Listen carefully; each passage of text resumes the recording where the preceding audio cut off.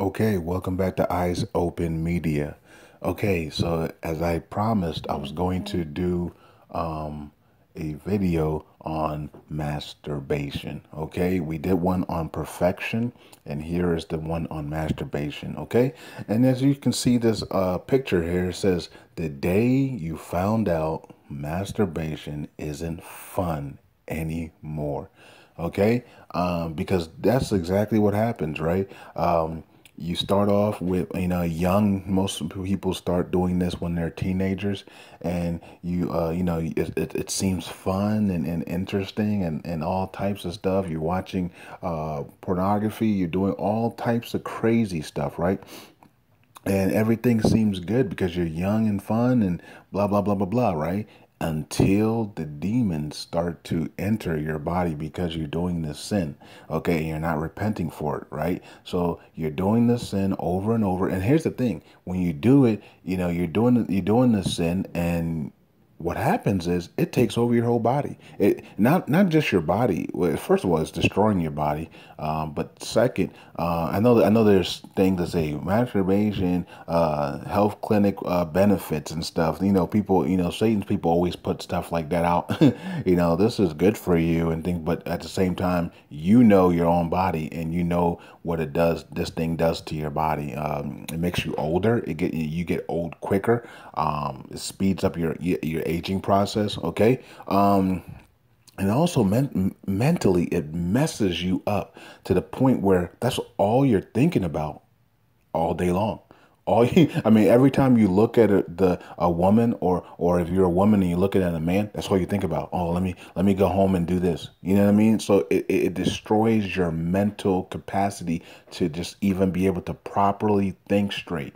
Okay, because all day long, that's all you're thinking about is doing this. Okay, so that's number one. So it speeds up your aging process, and it also destroys your organs. Okay, your sexual organs, and it messes up your mind mentally. That all you're thinking about is just doing this. Okay, and it's a sin, you know what I mean? So, and it's a sin that brings in a lot of demons. Okay, it brings in water spirit demons and all types of demons to your mind and your mental. Okay, this is why a lot of people have headaches and chronic migraines and severe migraine headaches, because most likely this is what they're doing. Okay, and it's also because of worldly demonic music, and also generational curses through your bloodline, your mother and father bloodline. Okay, that's why you need to do generational curse breaker prayers, to remove the curses off of your mother and father's bloodlines, off of you and your family members. Right? Okay, so a lot of that stuff comes from that, but also, I have several friends I know that are going through headache problems, and all of them have masturbation problems. Okay, so I know that it comes.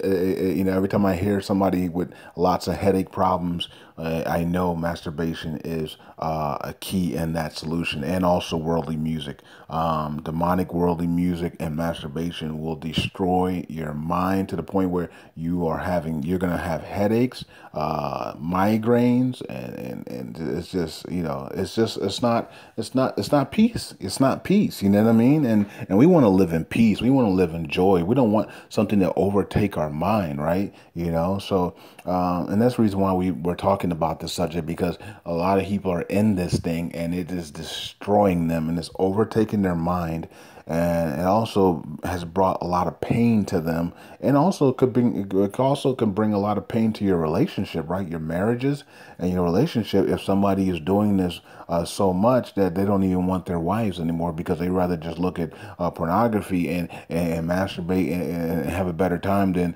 in a fantasy world than to actually have their wife in bed or their husband in bed, right? So it does destroy marriages as well. It is a topic that we need to discuss. So that's why we're doing it. And this picture right here says it clearly, because this picture, the guy, I'm not sure if this is a guy or a girl, but anyways, they're sitting here, and then and it's like they're just like their minds are gone, right? You know what I mean? It's not fun anymore because it has taken over your mind. See, when in the beginning, it doesn't take over your mind. When you're young and doing this, it doesn't take over your mind. You know, it takes over your mind after a while. You know, after a while, you keep doing it and doing it and doing it. Then you realize you're addicted to it, and that's when it starts to take over your mind, right? But when you're young, you really don't notice that because you're young. Okay, you're young and vibrant, so you don't really notice that it has taken over your mind until you start to get into about 25, maybe 25. You're like, okay, I got a problem. You know, and I know a lot of 25-year-olds are probably right now, you know, looking at themselves in the mirror like I have a problem, you know, and that's all across the world. Doesn't matter, but it's mainly in the Western world that this is a big problem. Okay, in the Eastern world, they really don't. I mean, they don't really have this problem like we do in the Eastern world. I mean, the Western world, because the Western world we have so much. We have so much negative or demonic stuff that we look at on social media and TV that it triggers that emotion to do these types of sins, right? So in the Eastern world, they don't have that. You know what I mean? A lot of these people don't have that. A lot of people work. A lot of people are poor. A lot of people in the Eastern world are in huts and they don't have television like that. Okay, or in buildings with barely any television. They don't have things of that nature. A lot of them don't have internet and Wi-Fi and things of that nature to be able to have access to this, or you know what I mean. So they don't they don't have any. A lot of them don't have problems with this type of sin, and a lot of them wait till their marriage anyways have to do anything sexual with their partners, right? But in the Western world, it's different. We have total access to all this crap, right? So you can be 15 years old and have access to all the all the porn websites, all television, empire, all these things that will just destroy your mind to make you in a place where this person in the picture is at. You know what I mean? And by the time you're 25, you'll know if you have a problem or not, right? You just be like, man, this can't be my life. And what happens is this sin it stops blessings from coming to you. It stops favor from coming to you. It stops a lot of your blessings. It just destroys you, man, because you're not your mind is no longer capable to handle any of the blessings that the Lord or the favors that the Lord will be bringing to you, because your mind is only thinking about masturbating. Okay, so this is why this sin is very important, because you need to break this sin. We need to break this sin out of our lives, right? You know, we need to break it. We need to fast. Fasting is something that's important to breaking this thing. But not just fasting and praying and reading scriptures. You got to remove yourself from the things that trigger you to have these sins, right? That's basically the number one thing, because you could fast and pray and remove the the demons that cause you to do these sins, right? To masturbate and do all the other sexual sins. But if you're still looking at those places that trigger the sin, it's all just going to come back. You know what I mean? So the number one thing we have to do is we need to remove ourselves from the places that trigger the sin. You know what I mean? That is probably the most important thing. Removing yourself from all the places or pictures or things that trigger the sin. You know what I mean? It's the same thing like smoking, or doing drugs.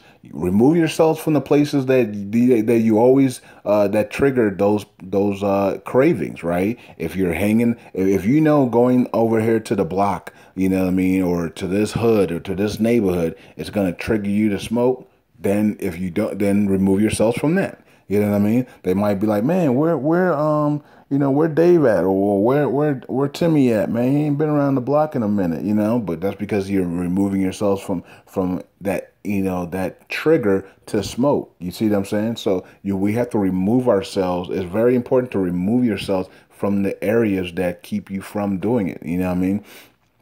So you don't have any type of craving or recurrent action to to do the sin over again. So, smoking, drinking. If you're a drinker, then you need to stay out of the clubs. You know what I mean? You need to stay out of clubs. You need to stay out of night festivities and things of that nature. You know what I mean? Like order if you like a place that serves alcohol. Well, at night, well, order instead of going there knowing that you're gonna drink because that's a trigger. Just order the food. You know what I mean? Order the food, pick it up and roll. You know what I mean? Or have the food, or they even deliver it. You can pull up and they can bring the food to you, and then you can sign it or whatever and go. You don't, but going inside of there though, there is the trigger. You see what I'm saying? So, or you might just want to find a different place to, order food or buy food. But, you got to just remove yourself from the trigger. So same thing with masturbation. You got to remove yourself from the things that are triggering you to do this. Okay.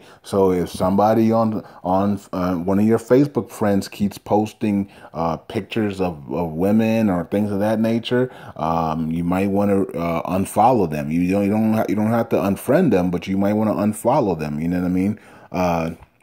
So you don't see all that crap that's coming onto your timeline. Same thing on Twitter. Same thing on YouTube. If you're following somebody that does a lot of things like that, or has can trigger you to going back to sin, you need to unfollow, just unsubscribe. You know what I mean? You gotta take yourself out of the situations that trigger the sins. You know what I mean? Because even if you fast and pray about it and repent about it and remove it out of you, if you don't remove the things that trigger it, if you don't stay away from the things that trigger it, it's just gonna come right back. You know what I mean? So it's the same thing.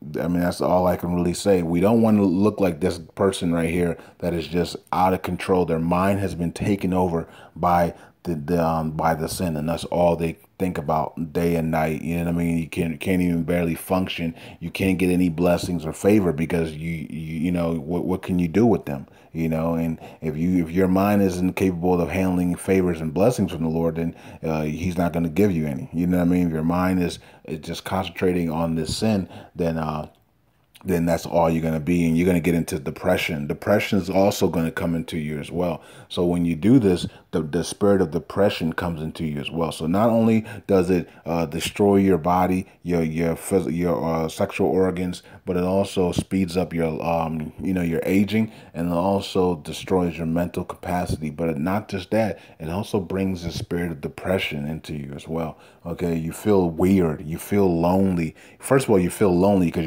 you're doing this to yourself. Okay, even if you have a partner and you feel lonely because you're doing it to yourself. And then also, what also happens when you do this, when you're doing this sin, you feel like you're not human any longer. You know what I mean? You feel like there's a problem. You have there's something weird about you that you're doing this sin. You know what I mean? So you no longer feel human any longer. You no longer and a lot of people be like, man, I just want to be human again. I just want to be normal. And because it has taken over your mind, you don't feel normal any longer. You know what I mean? So that's what it does. So it's a sin that a lot of people cannot get out of, and it takes and the reason why they can't get out of it because they stay in the they continue to go to the places that trigger the sin. Okay, if they I guarantee you, if we get a whole rack of people here. Let's say we line up a whole rack of people that do the sin in a building, right? And there's activities to do in the building. Let's say there's a gym, there's a pool, there's rock climbing, there's bicycling, there's snacks and games and video games and all types of different things. Like let's say like a big building with a whole rack of different things you can do, like 100 different activities you can do. You know what I mean? And and because you're in this building that has so many things to do and activities, do you think any of these people will even be thinking about masturbating or even doing any type of acts of masturbating? No, they wouldn't. They would be enjoying life with these activities. Why? Because they took themselves out of the positions or out of the places or things or environments that caused them to trigger that sensation to do what they do, that sin. You see what I'm saying? So we have to understand that it's going to these places trigger that sin. So you got to remove yourself from from the places that trigger the sin, and you also have to repent and be refresh yourself through the blood of Yeshua and the power of Ruach HaKodesh, Holy Spirit. So hopefully that helped. We don't want to be these type of people. We want to repent and stay masturbation free. Okay, so that's it for me. Salute. Eyes open.